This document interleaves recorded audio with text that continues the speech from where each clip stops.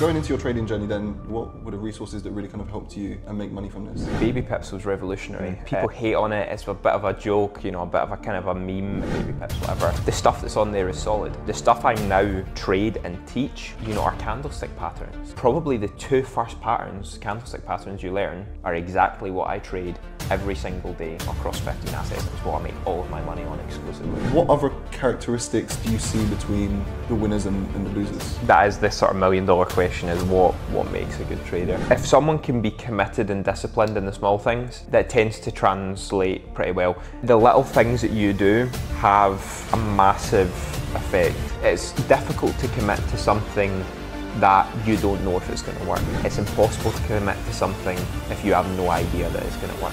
Commitment, huge thing. And that commitment's easier if you have... Welcome back to another episode of the Pursuit of Profit pod. Today I'm joined by Sam Kavanagh. Thank you for coming. Pleasure to be here. All the way from Glasgow. Yeah. Delayed flight. Yeah, a little bit. Cool, well thank you for coming down, I really appreciate it. I'm sure a lot of my audience probably know who you are. You know, we spoke on the Gen Z panel together and stuff like that. So if you just want to quickly introduce yourself for those who probably don't know you. Yeah, I'm Sam. I'm Scottish, so it's probably going to be difficult for a lot of people to understand me, but I've been involved in the markets since about 2015. Run a couple of trading floors, do some other interesting stuff, lecture at universities, conferences, that kind of thing. But all in all, just a pretty chill guy. Love it. Cool, well take us back anyway. I know you've been on other podcasts, you've spoken about your journey, but just to give us a bit of background of, you know, before trading and stuff like that, upbringing, if you want to take us right back. Yeah, I mean, it's probably a similar story to what most people have. Didn't come from a super affluent background. You know, grew up in a working class village, working class home. My dad grafting all day long as a builder to keep the home. Grew up in a very traditional environment, you know, very traditional. I'm gonna have to use the term gender roles because that's the society we live in now. That's it, we're cancelled now. I know. End podcast. I know, see you later guys. But grew up in that very traditional home environment, which I'm exceptionally blessed with. So grew up in that. My dad having his own building company, there was always that kind of, he always had a bit of an entrepreneurial kind of spirit to him. He had lots of ideas when he was younger, you know, he was very into motorbike racing and that kind of thing. And he had ideas for projects and things he would like to do that he never ended up being able to do. So my kind of interest in business and stuff like that, I can't directly relate it to him. And I wasn't super aware of it. I didn't study business in school or anything like that, but I do think it comes from his kind of mind. Him not working for anyone, him kind of running his own company, making the rules effectively. I like the idea of that. Through school, relatively normal schooling. Being a young guy, I was an absolute nightmare for all my teachers. It's only in the past couple of years I've begun to regret that immensely. You know, sometimes I think back to some of those teachers that you had and it's like, now knowing what I know now, they wanted the best for me and that kind of thing. But anyway, didn't really try very hard in school. Done all right in my exams, very into sciences and stuff. But outside of school, I was always into selling stuff, you know. Had lots of things, you know, whether it be like toys or sports, bikes, whatever it may be. And from a very young age, I would sell stuff like that on eBay, bikes, whatever it was, to make a little bit of money for other things I wanted to buy, whether it be like an Xbox or something like that. So I always kind of had that mindset of, if you need money for something, you go out and, you know, you sell something to get it. But again, in school, no interest in business, nothing like that. When I was about 15, I came across Trading 212. It was on a YouTube advert, get a free $10,000 demo account, so I thought, great. Done that, didn't have any idea what I was doing, but it was something, you know, you're sitting with your mates at the lunch table and you're trading stocks, bro. So, you know, people were like, oh, what are you doing there? And the fact people were interested in it made me 10 times more interested in it. That kind of stayed in the background for a while. Left school, went to college to study architecture, and actually met Callum, who would become my business partner in KB many years later. But again, in the background, started a business manufacturing radio antennas. Sounds a little bit obscure, but that's that's where things went. Developed a product for a very niche use. That went really, really well. How old were you at that point? 16, 17. 16, Got banned from PayPal in the process because you have to be over 18. They don't really care, you know, if you're just using PayPal to buy things, but when you start receiving thousands of pounds into your PayPal, you know, on a weekly or a monthly basis, it starts to raise eyebrows. They start to investigate. They weren't happy about it, shut the account down. That was a stress in and of itself. But in the background, still very interested in trading. Only really got serious into trading, although I was building this knowledge in the background, studying baby pips and all that kind of stuff. Got serious in 2018. By the time 2020 had rolled around, we had already had KB for about a year at that point, probably towards the end of 2019. By the time 2020 rolled around, mid to late 2020, opened a trading floor, got people in, students and stuff like that we taught through KB, and grew from there. So that's a little bit of a whistle-stop tour of the journey so far. Yeah, we were talking off camera before. There's so much that you've done as well. Yeah. You didn't even speak about.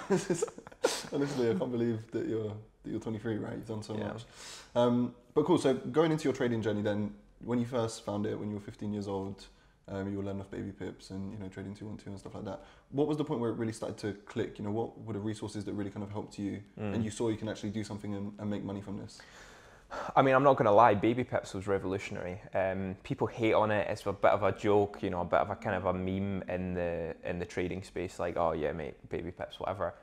The stuff that's on there is solid. I mean, the stuff I now trade and teach, are candlestick patterns. Now, of course, that's only the tip of the iceberg. There's all the statistical framework and, all of the testing and stuff like that goes into exploiting a statistical mechanical edge out of those patterns. But probably the two first patterns, candlestick patterns you learn, are exactly what I trade every single day, across 15 assets, and it's what I make all of my money on exclusively. So, you get 3 pages deep into baby pips, you're going to be looking at candlestick patterns. Little did I know, and of course, my journey didn't go learn that and then profitability. It's like, learn that, and it's almost like looping back to it. Many years later, I really started to come into that. But baby pips was great. I would still recommend that to anyone. It's a little bit laborious to go through it all. You've got like 300 lessons or something like that. They might have added even more, but it's free, it's there, you can learn a lot. What you'll learn is a very broad sort of brush approach to the trading industry, and it's about finding that sort of narrow niche within it that you're gonna be able to exploit and make money.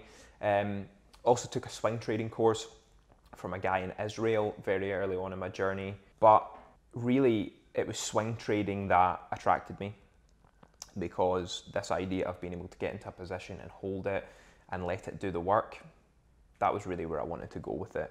And so those were the kind of main resources that I used initially. I'd also picked up EFL from Tom Dante, Edges for Ledges. He'd done just like a live video series for his students back in like 2017, released it to the public.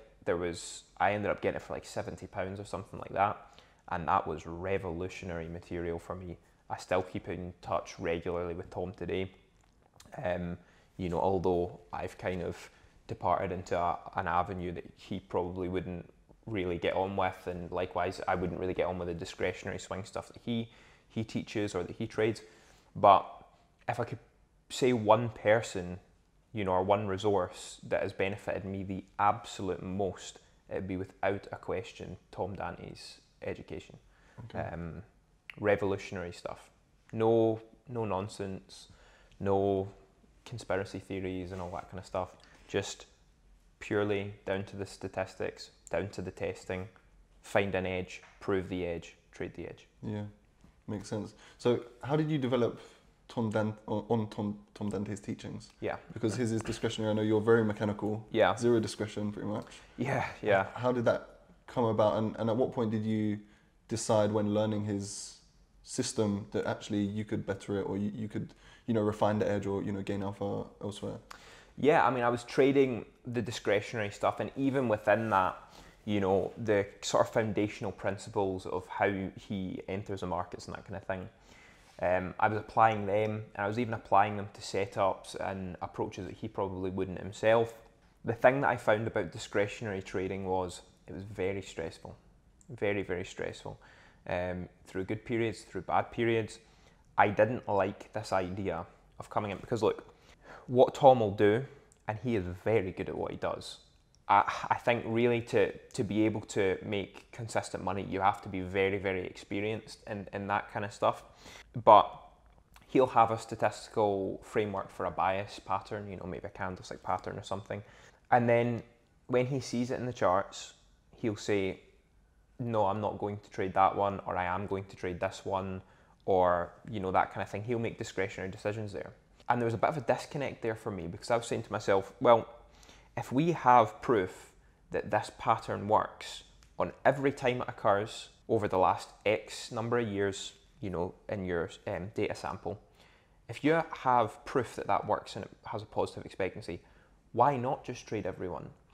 Because if you have 1,000 occurrences of a pattern over, let's say, 5 years, you work out that over those 1,000 occurrences, there's a 62% probability that it'll have a favourable outcome, whether that be a small profit or, you know, going straight to target. If you know that over those 1,000, if when it comes to testing, or when it comes to live, you're implementing discretion and you're maybe cutting out half of those, right? You're now only taking 500. Now we said we start with 1,000, 62% have a favourable result. That means 380 of them don't have a favourable result. If you're only picking 500 out of that sample to trade, what happens if you pick 380 of the ones that don't work, right? And then 120 of the ones that do. Yeah. So you've got a sample, these 1,000, it would work, but you're only going to trade some of them based on what you think. And it comes back to the trade what you see, not what you think. So when I look at the markets, I'm going, I don't think it's going to work, but I'm going to trade it anyway because I've got the statistics there. Yeah. I found in my traders, and maybe we can speak about this a little bit later, of all the traders that have worked for me, the ones that have done the best are not academics. They're not guys who have been to university. The ones that have been to university, where are they? Yeah. They're not here anymore. The guys who have done the best, Tim, bricklayer by trade, came to work on the trading floor. I gave him I just said, we'll just go with you. He had a month's trading experience. That's suicide. You would never take that person on. I took him on. He's now doing the best, you know, out of everyone. And Grant, who was a joiner. So, but Grant, you know, the thing about people who work in a very practical job is everything is problem solving. You go to university, they teach you what to think, not how to think, right? I don't want to be throwing out too many cliches here. Sound like your average business guru podcast. Yeah. But we're already cancelled anyway. Yeah, I know. Yeah, no one's watching at this point, are they?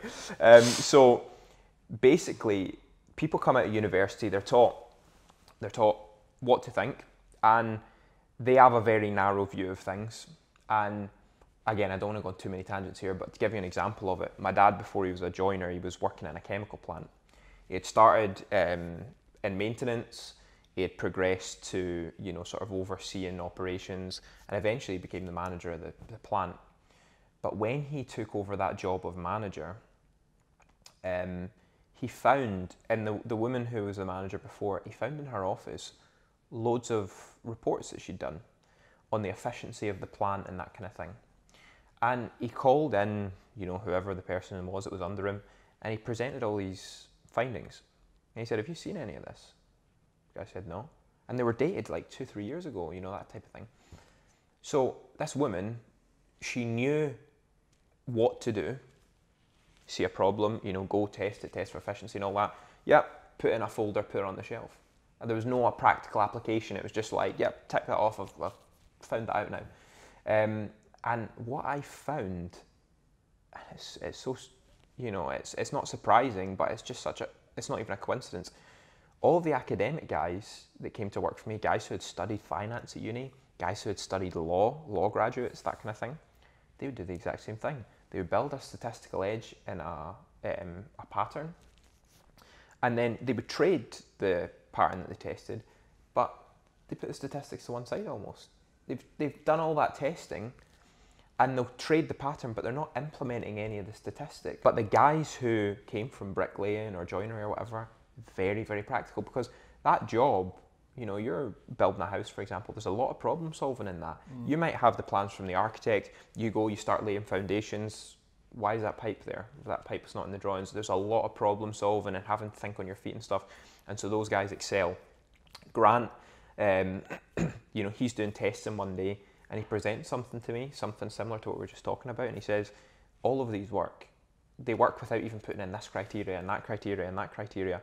And all of a sudden now we can go from something that was a very, very narrow set of rules, we can now make it much, much broader, take much more trades.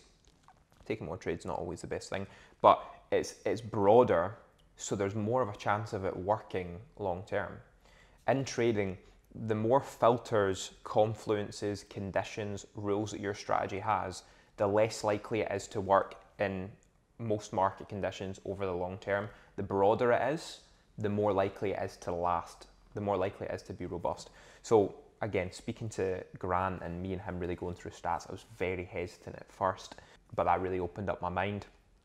And, you know, subsequently, we ended up actually bringing a course together, me and Grant together, and he took the lead on all the statistical stuff.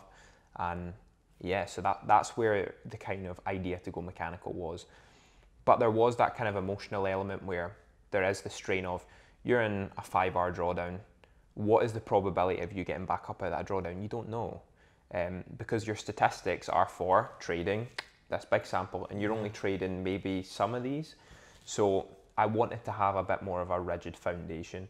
Even though, you know, I was trading, I'd been trading a while, I was trading well, I thought I need to have something that's a bit more concrete here.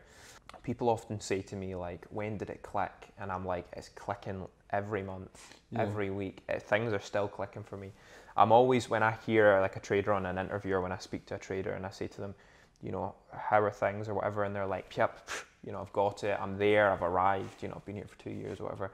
I'm always skeptical of that, because I think the thing that sets, you know, someone who's going to be here for the long term from someone who's just hit a niche where they're profitable in is that they are continually learning, they're continually adapting. Doesn't necessarily mean changing your approach, but they are continually learning, and things are still clicking for me day to day, week to week, month to month. And when they stop, I'll be worried. Yeah. You know, when I feel like I've arrived, I'll start getting concerned. Yeah, I think that's a really good point as well. I spoke to, I had Brent Donnelly on the podcast recently, right, and he was talking about how every 3 to 4 years his system changes, right? Because he will find an edge in one place, he'll find, you know, alpha here, and then eventually, you know, people clock onto it or whatever, it doesn't work. So you need to continuously be thinking about what's next, where can I find that edge? And this is actually a question I wanted to ask you and get your perspective on. At what point do you decide that even though you've got X amount of backtested data, you have an edge in the market over the last, you know, X amount of period, and then you enter a period of drawdown? At what point is it just a period of drawdown? Yeah, great. You know where the question's going, or is it that there's no longer an edge here and I need to find something else? And I know it's how long is a piece of string, and you know these guys spend millions and millions every year to try and answer that question. But what's your perspective on it? Even though there's no right answer. There is some phenomenal ways you can go into the data on this. So, how long do we have? One of the things that you can do, and you may not have thought of this before, you know, hopefully some of the people listening haven't thought of this before, you can plot a channel on your equity curve of your results. So, your equity curve, in an ideal world, it's trending up the way, okay? Yeah. Now, if you have a decent enough sample, if you don't have a decent enough sample of live results, you can incorporate historical results, as long as those historical results are exactly the way you're trading it now. And this is a benefit to mechanical stuff. Build an equity curve over the past, I don't know, maybe 8 years.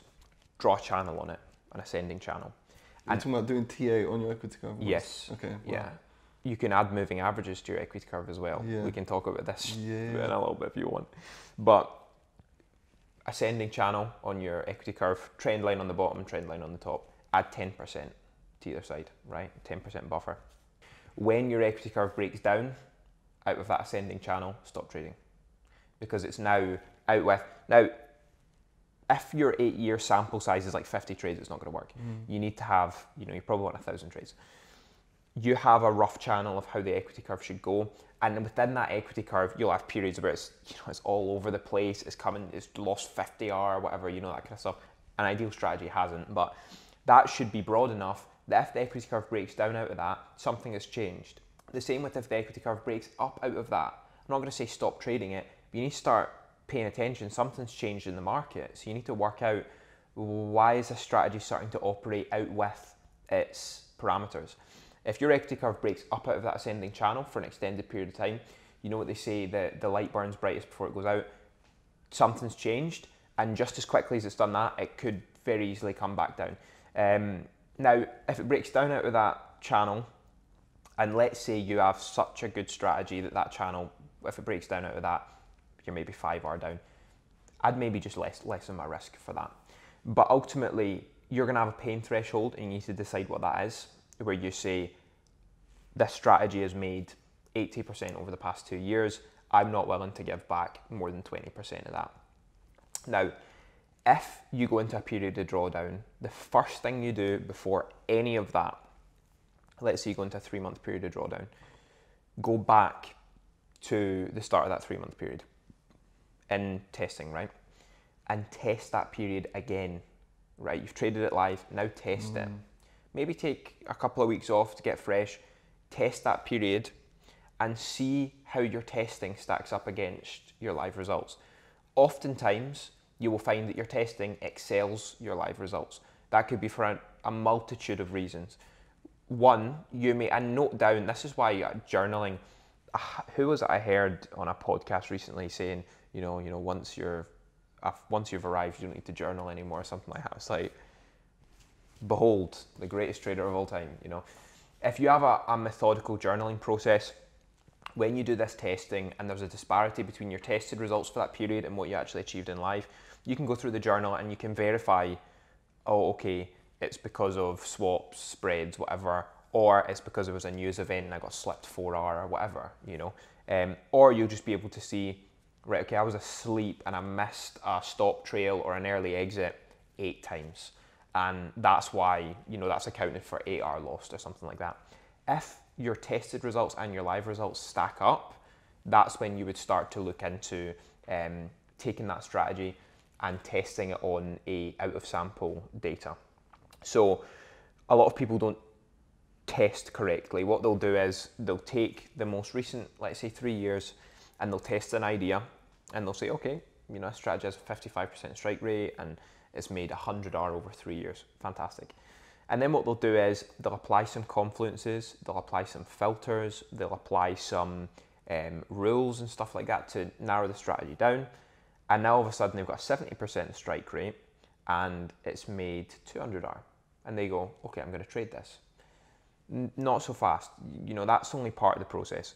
Once you've got that really refined strategy, the one that's now 70% strike rate, 200R, now take that 3-year sample, the strategy that you've applied, and pick another 3-year sample way back, maybe 2010 to 2013, and apply the strategy that you've built, the really refined one, on that out of sample data, that 2010 to 2013.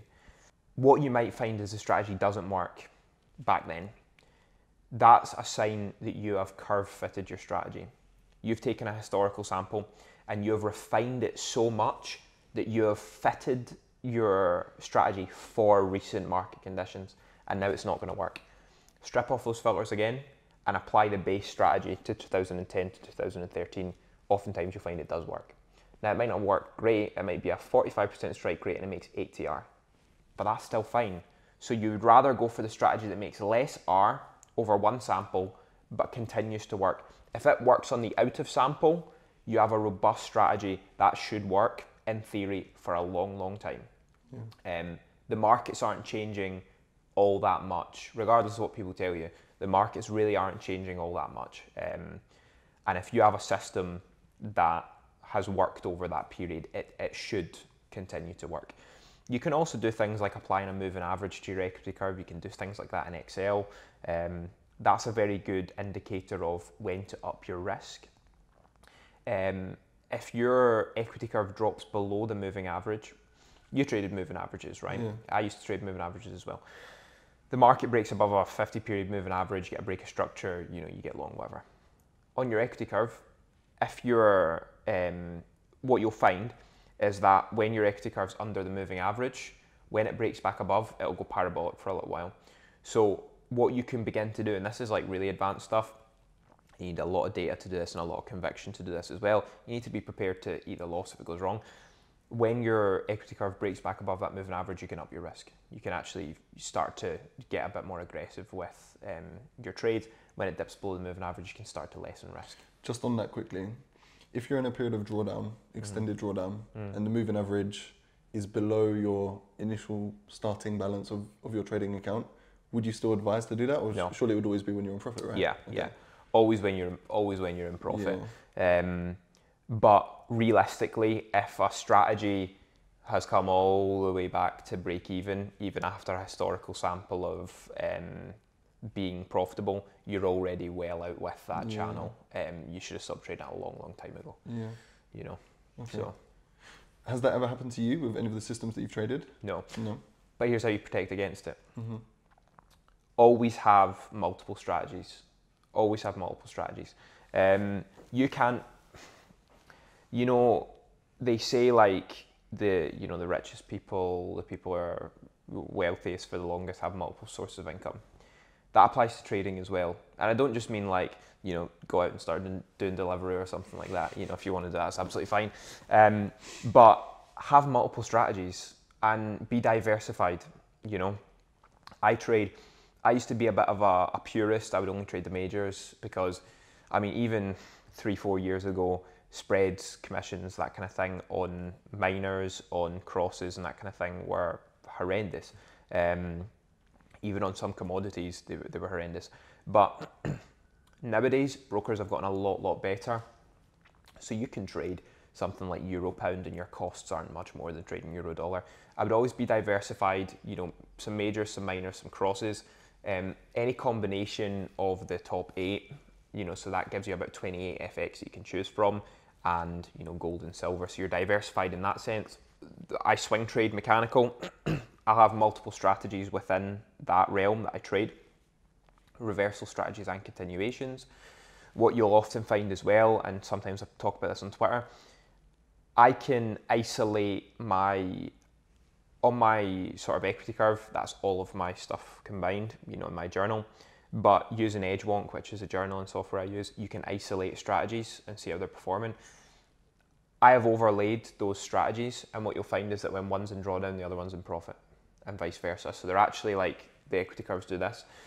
That again is going to lessen your drawdowns and that kind of thing. And it means if one goes into an extended period of drawdown, technically the other one should be in a period of updraw.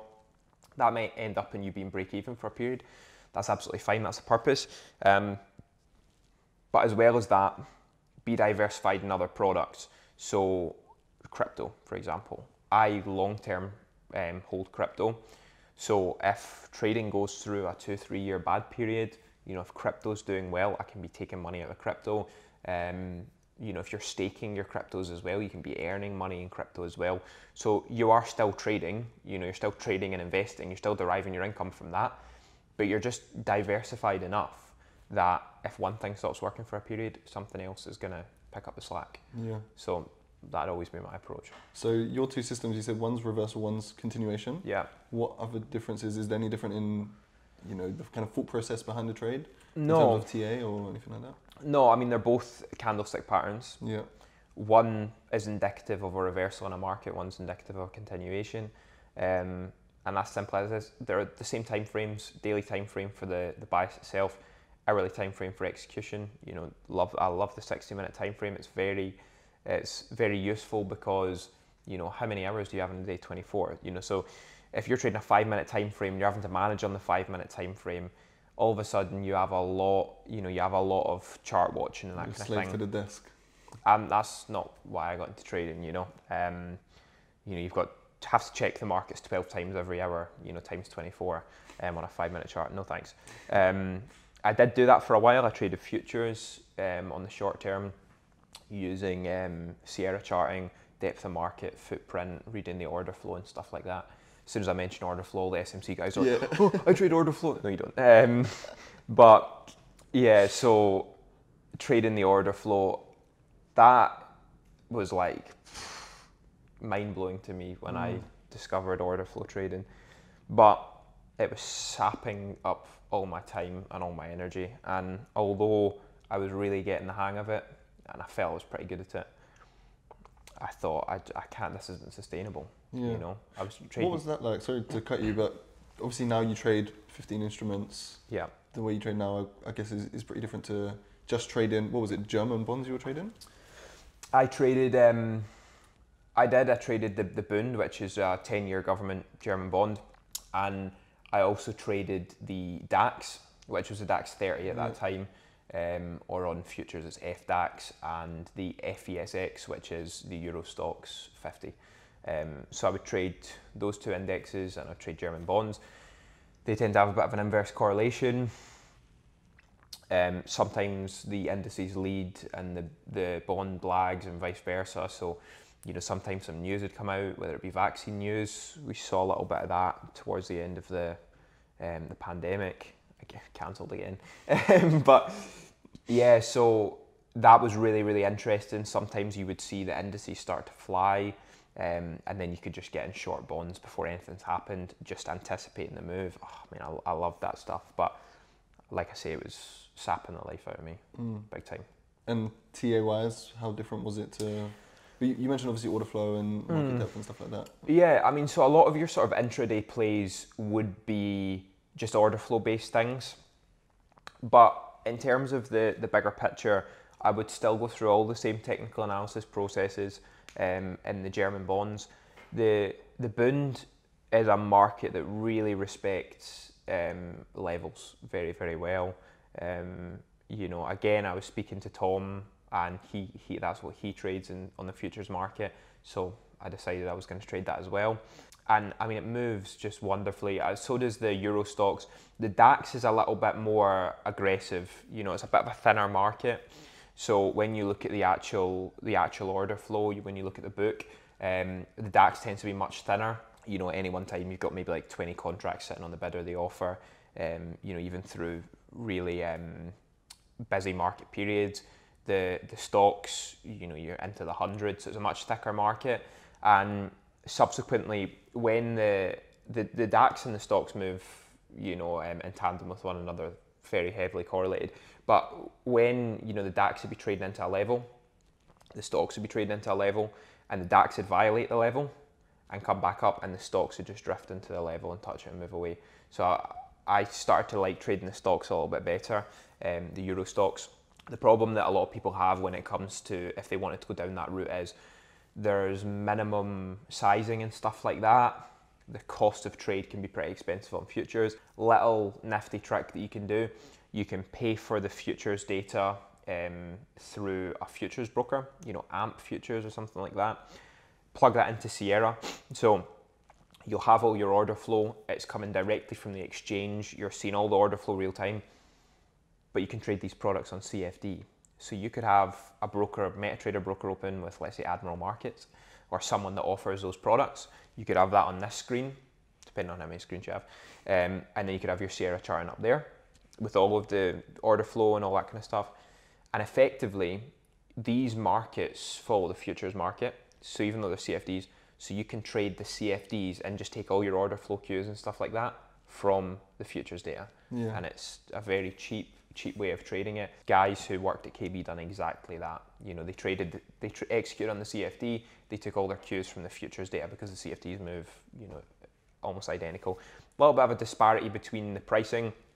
You know, the DAX might be sitting at, you know, the bid on the DAX might be, I don't know, one number, and then on the CFD it might be 10 higher or 10 lower, but it's moving the exact same. Yeah. You know, so you would see the level up there on the futures, and you would just have to subtract 10 from it or whatever, you know, on the CFD. But so yeah, that's the technical stuff was pretty similar, but throughout the day you'd have lots of interesting plays. You know, it does become a little bit like a game of poker, you know, the futures, because you're seeing all these numbers hitting the, you know, on the depth of market, for example, you can see all the limit bids, you know, resting, you know, on the offer or on the bid. You can see all those limit orders there. On the footprint, that's showing you the orders that are actually executed directly into the market orders, that kind of thing. But when you're looking at those limit bids and limit offers on the ladder, you are beginning, when you're really watching this, you're beginning to generate ideas in your mind about who is trading them and what they're trying to do. So you can't see individual traders. You know, you may see sitting on the bid in, let's say, the Bunds, you might see 350 contracts, then below that is 280, and then below that's 320, whatever, all the way down. But what you might see happen is like an 800, maybe like 5 prices below market, and then the 800 is gone, and then you see 800 up there on the offer, you know, a few prices above market, and you start to think, that's one guy. He was sitting with 800 on the bid, a few prices below market. He's now flipped. He's now wanting to get short, and then that disappears, and you're sitting there and you're going, right, okay. And then all of a sudden you see it reappear on the bid, and now you have a pretty good idea that that's one guy. You can start to generate thesis about what he's trying to do there. You know, you might see he might genuinely want to buy 800 contracts, but the market, there isn't enough liquidity in the market to market execute that. If he tries to hit that at market with 800 contracts long, and there's only, you know, 200 on the offer, he's going to get slipped a few prices, right? So he doesn't want to do that. So what he might do is he might start trying to encourage sellers. So you can be looking at the TA, and the market's coming up to a breakout point, and he obviously wants to get long. He wants to buy this breakout. But what's everybody wanting to do at the breakout point? They're all wanting to buy. So he might actually come in and start pretty aggressively selling, or he might, you know, flash on the offer that 800, encourage sellers, because people just like me, they've seen it and they go, there's a big boy, he's wanting to get short. And so what they do is they start trying to front run him. They go, he's got 800 contracts sitting 5 ticks above this breakout. So as the market's trading up into that breakout, they start selling, and all of a sudden the offer's starting to pack out, you know, the sell side of the book is starting to pack out, and there's now a lot of, and then all of a sudden that 800 disappears, and he market executes 800. And when that disappears, the sellers freak out, you know what I mean, or the buyers freak out rather, and it just, everything goes mental. And then people start piling in behind him, buying, and you see the market fly up. Yeah. And you're seeing this happen real time, and it's like, you're mind blown. Yeah. You know what I mean? You're seeing what's behind the candles. And there's a novelty aspect to that, you know, as well. You think, well, if I can see what's going on behind the candles, I can make unlimited money. Just not quite like that. Yeah. But it was fun. It was very enjoyable, and you would get those little, if you're watching it and you've been watching it all day, things start to click. But I don't want to sit and watch the markets all day. Yeah. And those European markets, the Eurex exchange opens 7 a.m. So you have to be in 6:15. And that means being in the office 6:15. It means leaving the office probably 6 p.m, 12-hour shifts in the office, going to the gym, getting home, getting something to eat, getting a wash, straight to bed, you know. Yeah. Up early as well. Yeah. And the guys who are successful in futures, that's their life. Yeah. You know, they're never not in the office. And they'll get up through the night to check Asian markets and all that kind of stuff, to see what's going on. It's a crazy lifestyle, and it's not for me. Yeah, no, I get you. A lot of that happens in crypto, right? Because liquidity is a lot thinner. People spoof orders, and like you say, people try and front run, but really they just want to get along. The thing with crypto is, in the UK, it's not illegal to spoof the market. Spoofing's not an illegal practice in the UK. It is in the US. That's illegal to do that in the US. So if you're trading US markets, you can get in trouble. Mm-hmm. You can actually get in trouble for spoofing if you're trading US markets. And we saw that happen to, I don't know if you heard the story of the flash crash trader, Nav Sarab. The book, yeah. The guy in his mum's bedroom. It was a good in book. West London, wasn't it? Yeah, Hounslow. Yeah, I think Tom worked beside him actually at Futex. Oh, wow. Yeah, so, but he was spoofing the markets, which isn't illegal here, but he was trading the E-mini, he was trading the US market, so they extradited him, didn't they?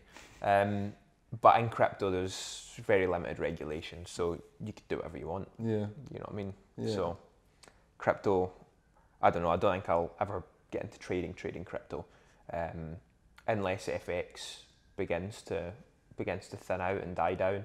I think with the way AI and stuff like that's going, don't know what your take on this is, but I think that could be a possibility. Yeah. 10 years time, if a lot of these banks, if they're using AI and they're using algorithms and that kind of thing, it could cut out our little slice that we get out of the markets. And in that eventuality, I'd probably move over to crypto, because that'd still be relatively retail dominated. It's less efficient, right? It's easier to gain an edge, especially in a bull market. It was like buy support and you just made money. Okay, cool. So your system now, obviously you've taught a lot of traders. You've got trading floors that you had.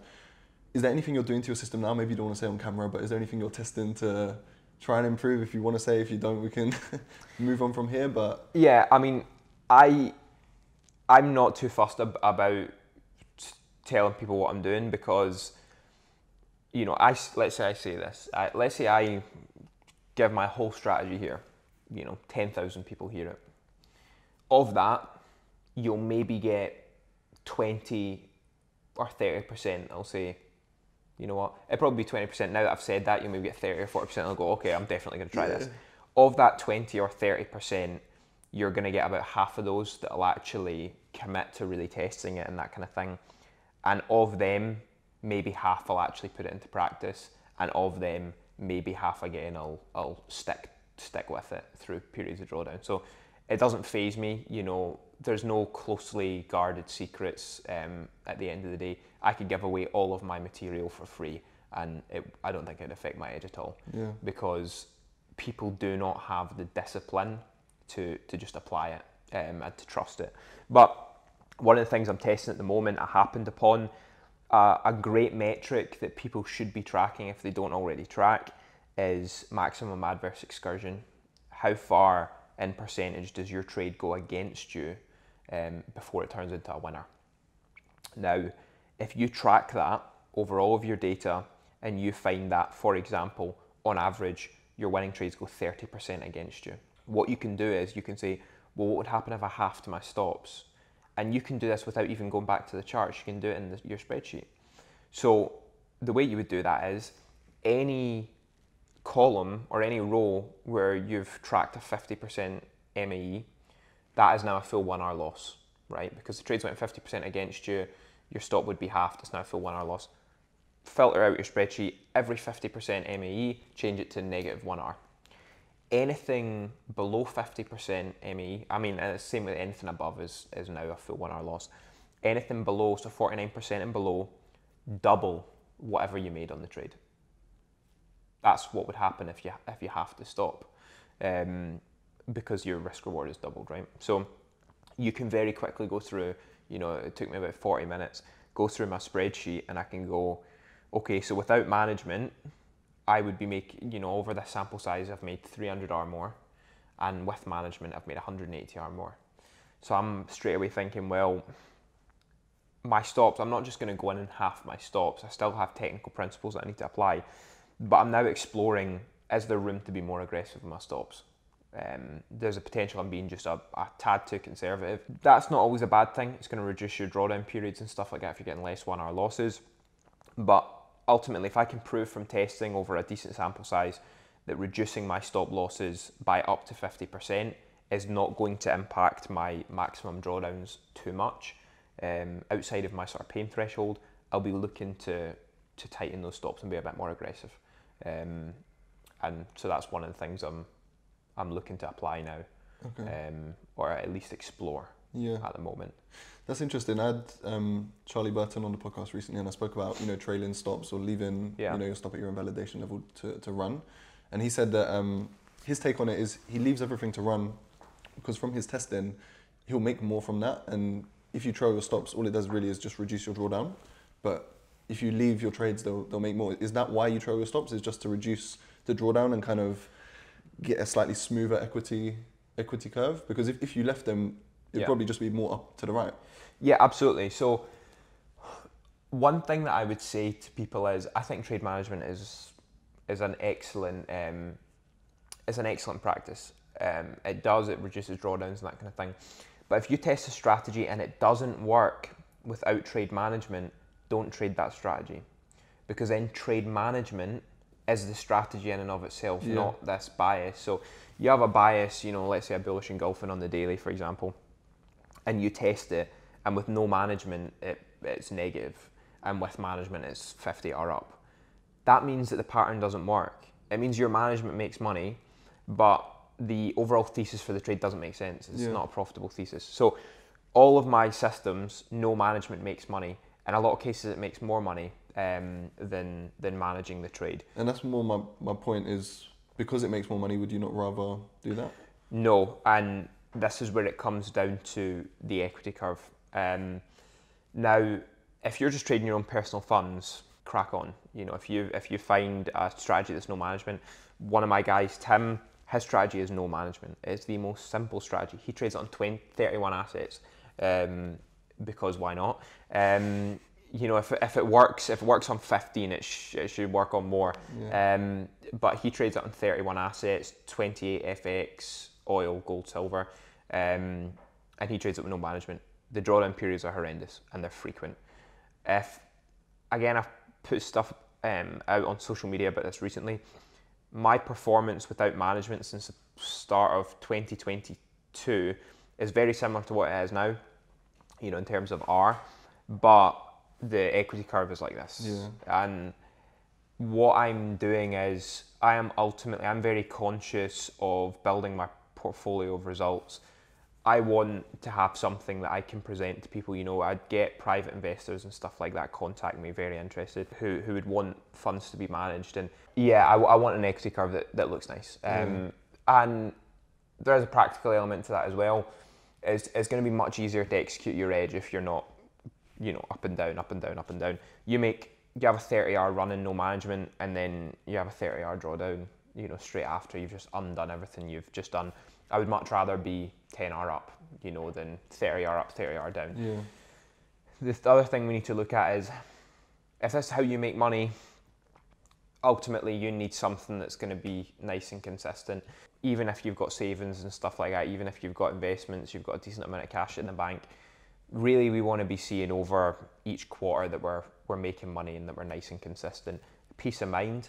You know, I'm at that stage in my life, and I'm only 23, but you know, I've got a wife. We're, you know, planning. I can't announce a pregnancy here, can I? Done. When's this going to get released? I don't know, probably like 5 weeks. Ah, that's fine. I will have announced it by then anyway. But we've got a baby on the way. You know. Yeah, thanks, man. So heard it here first and release it next week. I know. just a reel, just a soundbite of it. But you know, I'm a young guy, but I'm a family man at heart, and you know, amazing, man. Seriously. I don't want to be. I'm already at that stage where I want things to be nice and comfortable. I want things to be predictable, and I want that element of security as well. And that goes for anyone really. You know, you want to know that what you're doing is secure, and these big P&L swings, it doesn't fill you with a lot of confidence. And it does mean that for extended periods of the year, as my no management results would indicate, you will be down for significant periods of the year. And then you have a 2-week period where you recover it and more. It's too inconsistent for me. Now that's not to say that you couldn't have like a B account where you just set up another account, you know, you just let it do its thing and you just put on the trades and you just set and forget type of thing. Fantastic, you know, you could do that. But at the moment I've got so many accounts that I'm trying to keep an eye on that I just, maybe it's something I'll implement at some point. But for now, management is, you know, is a key part of my trading. Gives you peace of mind, doesn't it? Yeah, but yeah, a roll stops to break even, to give it breathing room, but also like you say, reduce periods of it depends when you move stops to break even. I mean, that's a significant factor. If you're, I'll qualify that. If you trade a break and retest of structure, and one of your rules is that it has to be the first touch of structure, you know, the second, third, fourth touch is invalid. Fine. If the market makes new structure and you move that stop to break even, you don't expect the market to come back there. If it has, your stats dictate that it shouldn't tap the level twice. Fine.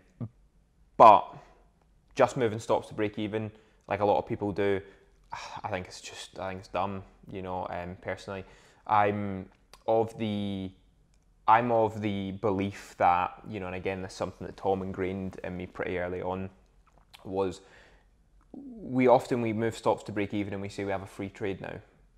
if you're up 3% and you move your stop to break even, you don't have a free trade. If that comes back to break even, that's not a free trade, you just lost 3%. So I don't look at my balance, I look at my equity. If you're up 15% in floating trades and by the end of it you realise a 4 or 5% gain, you've lost 10% there, 10 or 11% in my books, because you had that profit and you've let it go. So sometimes we have that mentality of stops break even, free trade, can do whatever it wants. It's personally not the way I look at it. I'm not saying there's a right or wrong way. It's personally not the way I look at it. I also think that it can be a bit arbitrary. You're effectively saying if the market comes back to this point, the trade no longer works. My question to that trader would be, is there any kind of statistics behind that to say the market shouldn't tap this level twice or 3 times or 4 times or 6 times? I find, I'm in a trade at the minute on silver, and it's been back to entry 3 or 4 times. I'm just checking. It's been back to entry a number of times, and if I was someone who moved stops to break even, I'd be out that trade. And that's something I see happen very, very frequently. Markets chop around, The best way I can give a trade room to breathe is not touching the stop until it's had a significant break of structure, in which case I would trail that stop into profit and, get some profit locked in effectively. How do you trail your stops then? A solid, clean break of structure, I would move it up to the candle that breaks that structure. What time frame do you normally look at? H1.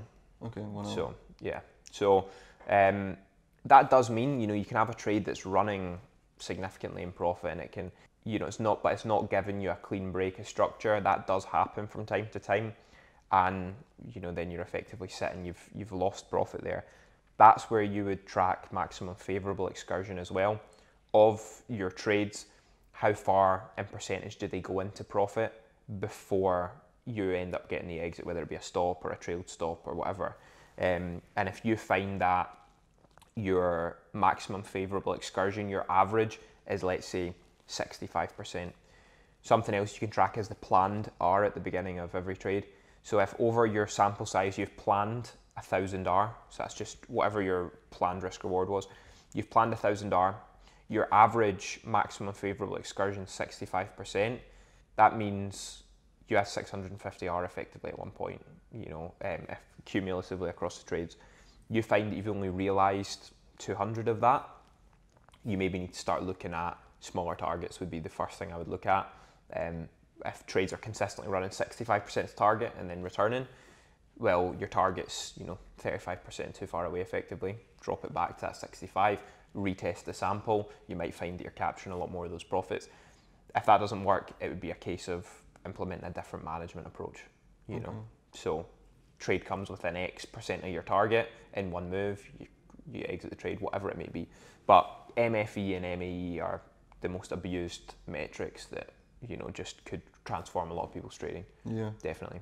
And targets wise, touching on that, how do you identify your targets? It's usually swings, daily swings. I'm not a trend trader. I'm not looking for trend moves. I did, as a swing trader, coming from a swing trading kind of origin, that was what you're always looking for. You'd put a fib on an impulse move, and you'd get in on the correction, and you'd be looking for like a fib extension or something like that. Fantastic. Trade that next impulse leg. With the way I trade, I'm saying, if you're in an uptrend, when's an uptrend become invalidated? Well, it's when price closes below the most recent high or low. When's a downtrend become invalidated? When price closes above the most recent low or high. So what we have when we're looking at a trend is you effectively have 2 swing points, one to the upside, one to the downside, and that's going to dictate whether the trend is valid, whether the trend's going to continue rather, or whether the trend's not going to continue, what happens at those swing points. So those swing points are key stitch up areas. So when the market gets there, you can have a lot of interest from traders who are trading expecting the trend to fail, or trading expecting the continuation. I don't want to be involved in that noise, so I'll get out when it gets to that swing point. And if it goes from there and provides me another opportunity later on, fine. But I'm looking to take it to those points in the market where a decision has got to be made about whether the trend's going to continue or not. Typically, if you find a market trading in between 2 swing points, you know it's going to hit one of those swing points. You know, you don't know if it's going to go past, and that's ultimately where looking at the probabilities, I want to lean on the side of probabilities. Yeah, got you. Always. Cool. So I want to shift the conversation a bit to the niche, the trading niche, the retail trading niche itself. We've spoken a lot about your systems and your journey and things like that. The first point for people watching this, you know, aspiring traders, you've worked with a lot of traders and managed traders on floors. Earlier you spoke about, you know, traders that went to uni, traders that didn't go to uni. What other characteristics do you see between the winners and the losers? Yeah, I mean, that's a big question. That is this sort of $1 million question, is what makes a good trader. Commitment is a huge thing. You know, commitment is a huge thing.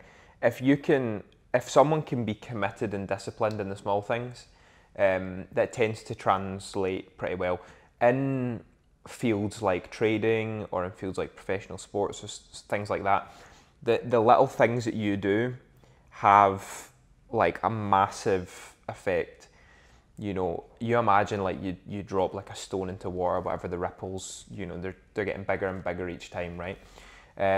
I see it happen, and again, I know it sounds like such a cliche, but this is what I've observed. All the little things like being there on time, and if they're, you know, keeping on top of their sleep and their fitness and all that kind of stuff, it has a massive effect, you know, on their trading overall. But if they can be consistent and disciplined in small things, it tends to translate pretty well. Tim, who I spoke about earlier, when he first came to KB, he had lied on his application, said he had trading experience he didn't have. That came out at his interview, you know, and I started asking him trading questions, and he was like, I don't know. It's like, yeah, mate, what price is cable sitting at? And he's like, 1.8. No, wait. So when he came up, he had a bit of savings behind him. He came up from England, and he ended up having to work night shifts and all that kind of stuff just to afford to sustain his life whilst he was learning to trade. But his commitment in that aspect, where he was willing to do what it takes, that translated well into profitable trading results. The other thing that I've noticed is people who have something to fall back on don't tend to excel either. If you've got a degree to fall back on, you're going to fall back on that degree. I know a guy, won't name him, who he had a degree in finance, and you know, here we are 3 years later. He doesn't trade now. He's going to go back to uni and he's going to continue on with his degree.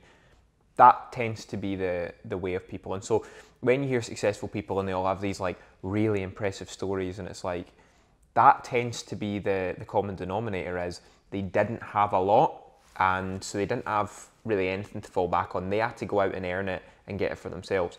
Another guy I know, you know, came from a very, very wealthy background, so he's always got mum and dad to fall back on. And you know, last I heard, he's not doing so hot in the markets. Because you've got something to fall back on, you've got that financial support and stuff like that from people in your life. If you don't have that, you need to go out and get it, and you'll do anything it takes to make it work. But commitment in the small things, big thing. People who come in late, people who don't come in on some days, you know, or they have this attitude of, again, like they've arrived, well, I've done all my testing. There's always something to be tested. There's always something to do. Even just sitting, looking at the markets for weeks on end, you learn things, you know, generate ideas and that kind of thing. So commitment, huge thing.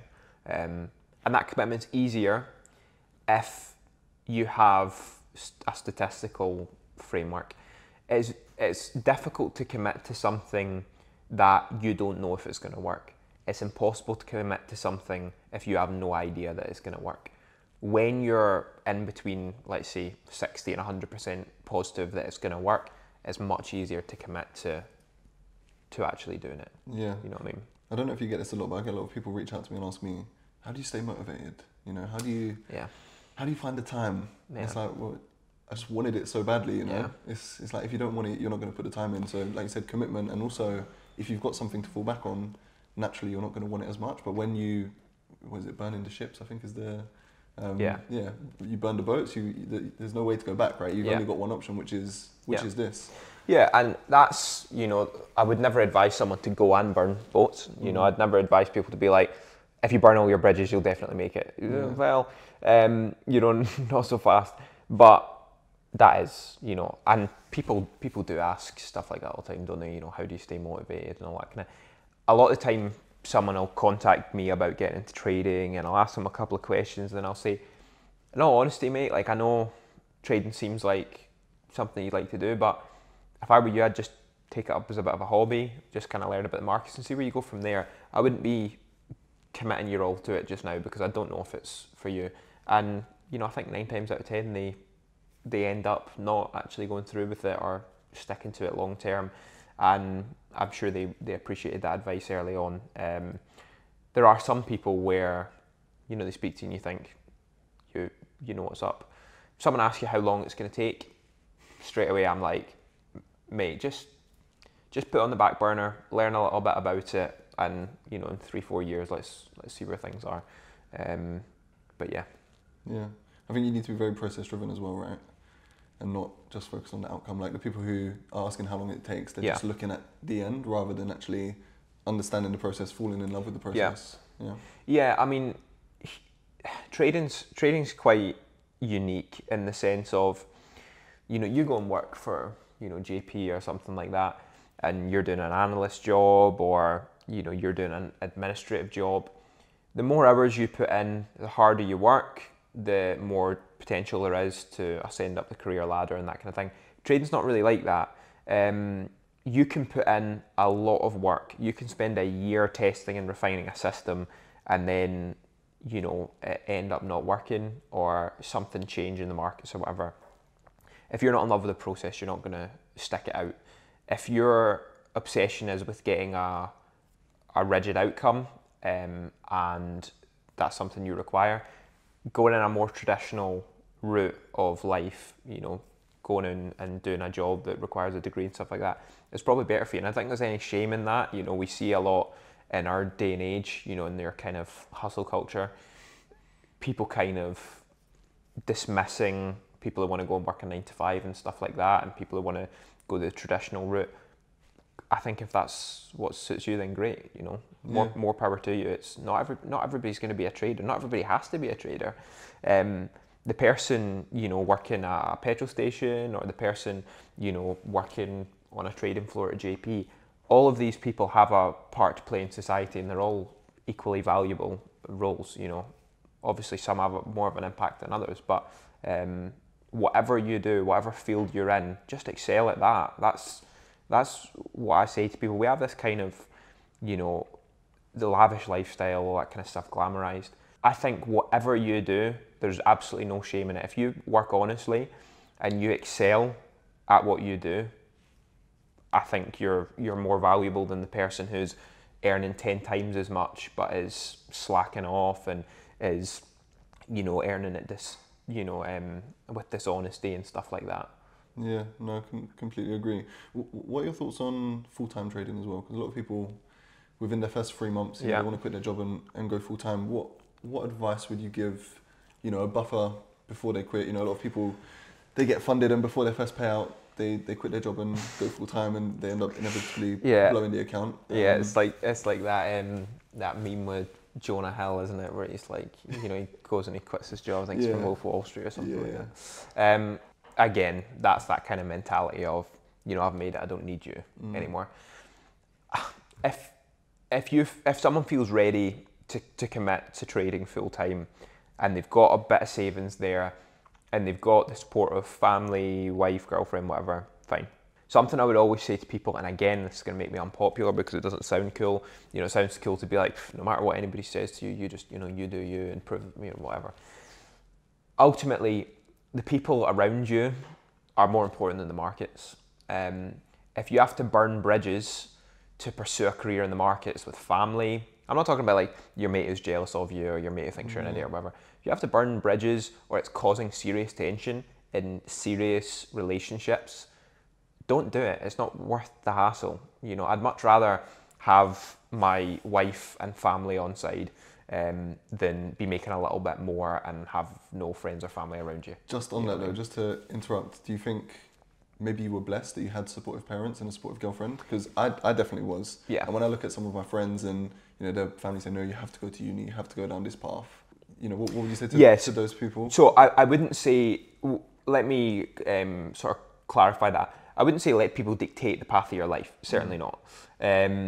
But I mean, like, if you're dependent upon these people. So let's say you're a guy and you're you know, 17 and you're living at home with your folks, and you ultimately, you got to honour them first, you know. Again, coming from a Christian kind of worldview, honouring your mum and dad is a huge thing. And find a compromise with them. You say, look, I want to be a trader. They say, we want you to go to uni. You say, okay, well, I'll go to uni, I'll learn to trade, and if I can prove profitability, if I can prove that there's a career here for me, then go and do that. You know, you can easily learn to trade and to trade around a full-time job or around university. It's not one or the other. No matter what anybody tells you, you can do both. You know, so do both. And then once you're old enough, you're no longer dependent upon these people, you're in your 20s, you're earning enough money, you can then, of course, you can depart from that. But, you know, from that university or whatever it is, that career path they kind of wanted you to go down. But when that was more advice for younger people, you know, again, because they're the people that are getting all this sort of hustle culture stuff of, like, you know, regardless of what anybody says to you and stuff. Ultimately, you're living with your folks, they're putting food on the table for you, they're paying for the roof over your head, they're paying, you know, you gotta keep them on side, because those relationships are absolutely invaluable. I certainly, you know, I did have supportive parents to an extent. They didn't really want me to trade. You know, they felt it might be gambling. My dad, I remember him saying to me, like, it doesn't really contribute anything to society though. It's not like building a house or, you know, anything like that. And I'm like, yeah, fair enough. But, you know, I went and I proved it, and I was able to, you know, and at some point you're your own man, or woman as the case may be, and you're no longer living with your folks and stuff like that. And they kind of back off a little bit anyway. If you're in your 20s and you're living on your own and your parents telling you what to do, you know, something's gone wrong at some point. But certainly, you know, keep those people on side, and go full time when you feel you're ready to go full time, providing that it's done with wisdom. You got to have savings, you know, in the bank, especially if you're now at the stage where you've got a family, you've got a wife that's dependent on you, you've got kids, you know, that kind of thing. You can't afford to be taking unnecessary risks. And so the risks that you take, you have more room for error before you're like 30, you know.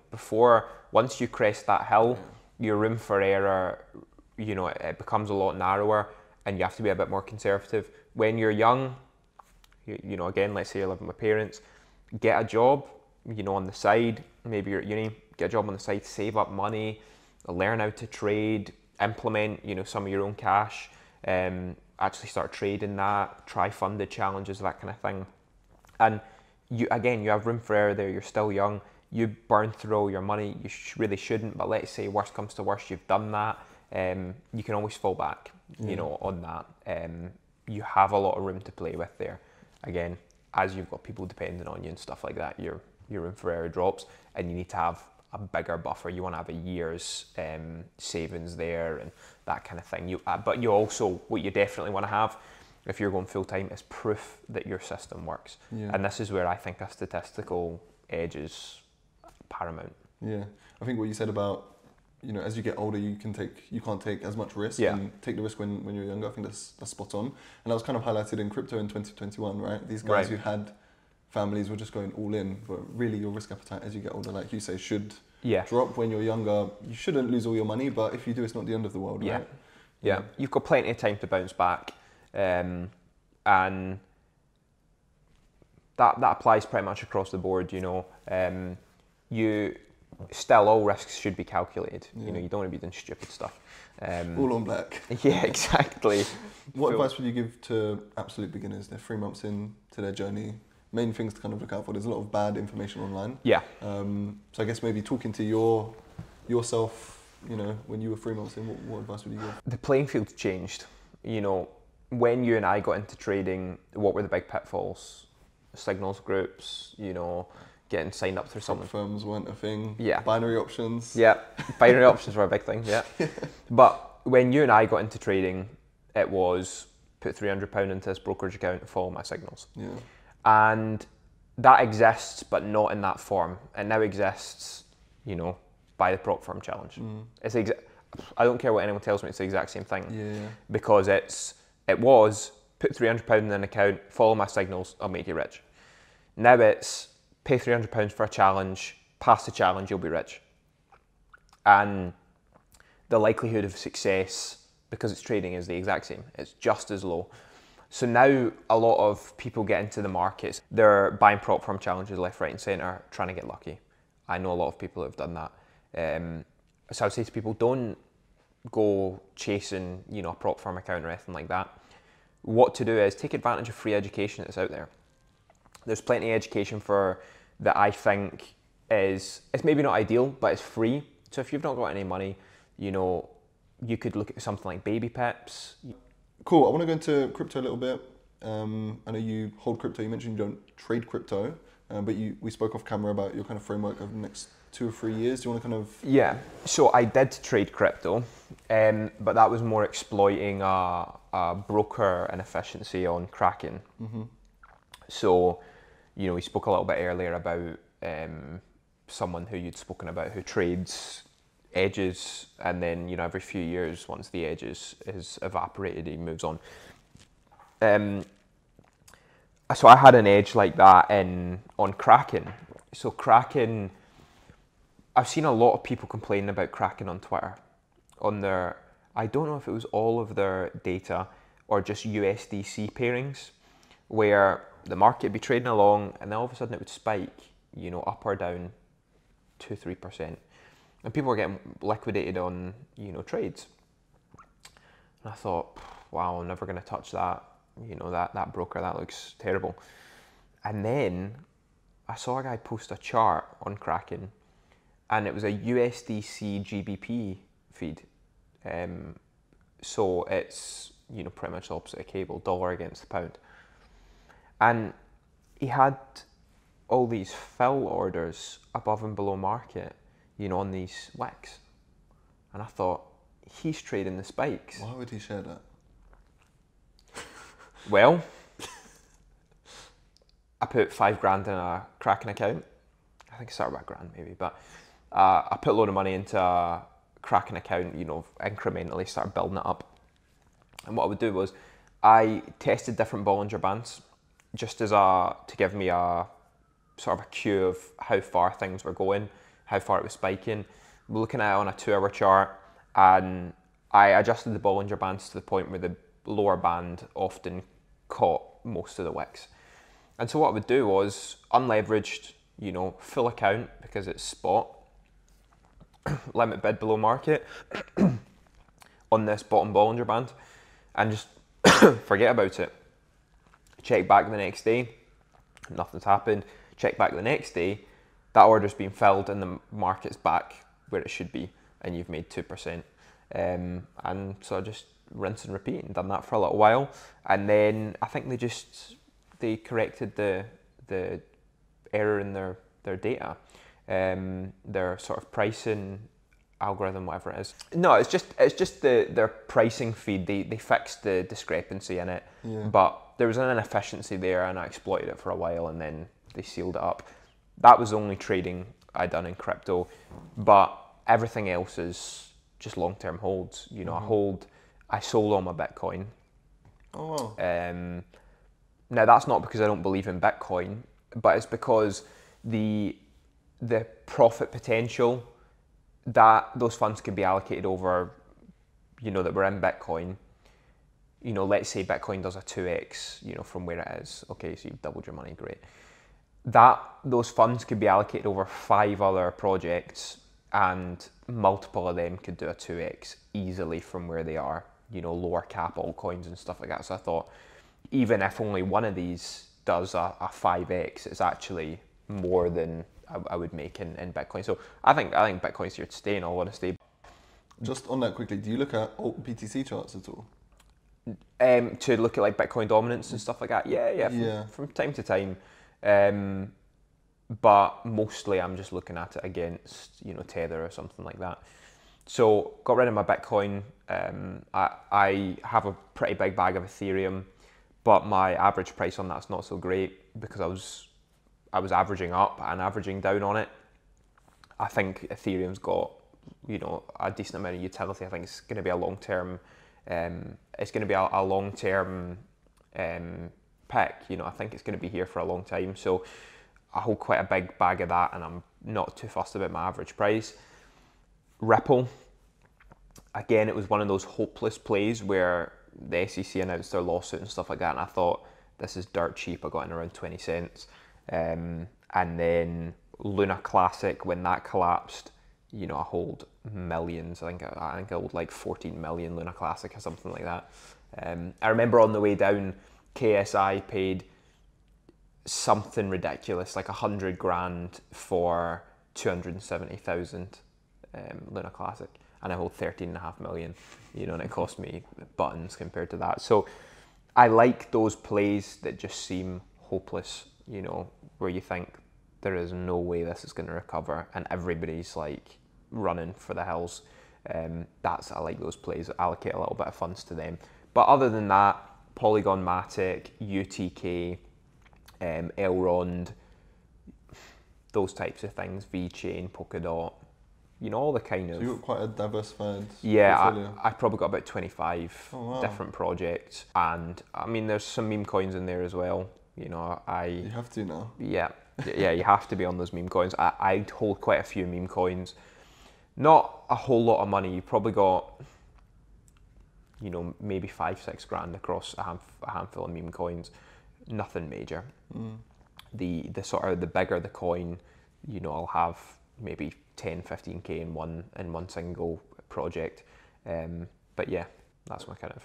How do you kind of see the crypto cycle? First of all, do you subscribe to the cycle theory? Because it's playing out pretty well. I mean, from the 2021 top to the recent bottom was about 364 days. From the 2017 top to the 2018 bottom was about 364 days. So everyone's like, oh, it's just going to play out exactly the same, you know?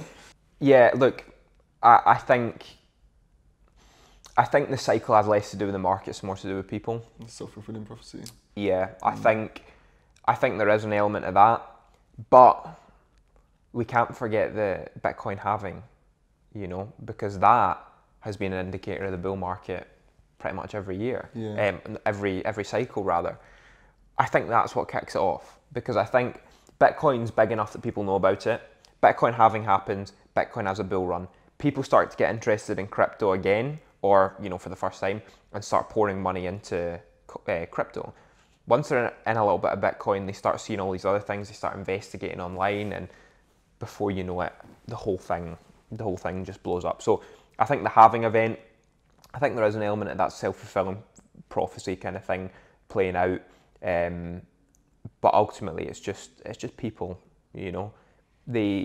People have short-term memory, they get burned, and then a few years later they've forgotten about it, and Bitcoin hits 50k and they're like, oh, I was in that before, and you know, they jump back in, and there we go. But the other thing that you have is the adoption and that kind of thing with Bitcoin and with crypto on the large scale.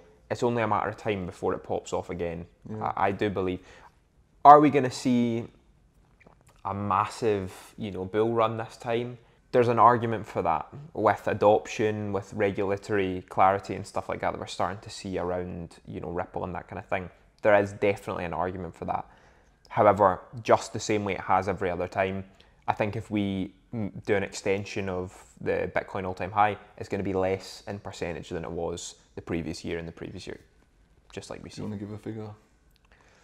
Not financial advice. Yeah, not financial, don't sue me. I wouldn't be surprised if in the next 5 years we see 150k Bitcoin. I wouldn't be surprised. Yeah, I don't know what your thoughts are on that. Similar. I've got 150 to 180 as kind of like my next target for the next run. But bro, I was in the 100k camp in the last cycle, so oh no. Yeah, I don't talk about it. See, to be fair, BTC versus UST did hit 100k because UST collapsed. Yeah, it hit more than 100k. Yeah, so you were right.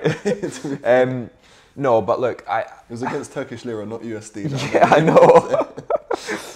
Ultimately, it's impossible to make these calls, but I do think you're going to see a 6-figure Bitcoin. I don't see any reason why you wouldn't. Just on that quickly, do you think that would be more dollar weakness, or more just Bitcoin actually just gaining adoption and more liquidity flowing into it? Dollar weakness, sure, but I mean, it depends on how the 2024 elections go in the US. The dollar tends to do well under a Republican, so we just have to see effectively. But I think it would be more crypto strength than dollar weakness, for the next bull run, and I think that'll be the determining factor. Again, I don't want to go down that sort of cliche route. People compare it to the adoption of the internet and stuff like that, but we are following a similar trajectory to the adoption of the internet. The more and more people that get comfortable with it and adopt it, the more it goes up effectively. Yeah. You know what I mean? What about ETH? What's the level that, again, not financial advice, but what's the level where you're like, okay, I need to sell it all here? Between 10 and 15K. I think that's a conservative estimate as well. I really do. I would not be surprised with ETH above 20K. I don't think that's not a near-term target for me. That's, we're probably talking, within 10 years. Yeah. But I think a 2x its all-time high, 2 to 3x all-time high, I think it could do easily. Yeah. I think ETH is undervalued. The only thing about ETH is it's very slow to transact in, and it's very expensive to transact in. Ripple, on the other hand, wow. I mean, I took withdrawals from brokers before I was even into crypto in Ripple. A broker overseas in Cyprus or something like that. You take a bank transfer and you've got it 5 days later. You take it via Ripple and 2 days later, 2 seconds later rather, it's there 2 days. Yeah, Bitcoin now. Yeah. No, 2 seconds later it's in your crypto wallet. Yeah. I mean, Ripple is super quick. People are sleeping on Ripple. Yeah. I got into crypto in 2017 and I used to send Bitcoin to the exchanges, like, I don't know if you've heard of Cryptopia or Bittrex, like the old school exchanges. Yeah. And it used to take like 3 hours to get there. Yeah. And I realized actually if I send Ripple, it'll be there in a few minutes. Just sell it on the exchange and buy what you want. Yeah, I mean, I bought my first Bitcoin in 2015 or 2016 to buy a fake ID. Believe it or not. Bitcoin was sitting at $400. I only know this in hindsight now, but I wanted to buy a fake ID off of this Chinese website because I was, a little rebel. Degenerate. Yeah, I was a degenerate, that's what I was. And to basically to buy this fake ID, it was a really good fake ID, they would only accept Bitcoin. So they gave you a tutorial on how to buy the Bitcoin on some website. You had to post a picture of you holding a piece of paper with your username on it and your ID and all that kind of stuff. It was super, super sketchy. But there's probably like 1,500 people in China somewhere with my ID. You know what I mean? But I spent £80 on this Bitcoin, and at the top of the bull run, it would have been worth 15K. Not bad. 80 pounds to 15K. Yeah. If I hadn't got that fake ID. Was the fake ID worth it? Oh yeah, yeah. It was for me at the time. I wish I hadn't done it, but at the time, you were younger, you wanted to go to the club and you wanted to go to raves and that kind of thing. That's what I done. Yeah. Well, thank you for coming, bro. I know you've come a long way. We've been going for just under 2 hours, so I really appreciate it. Pleasure. No worries. Thank you.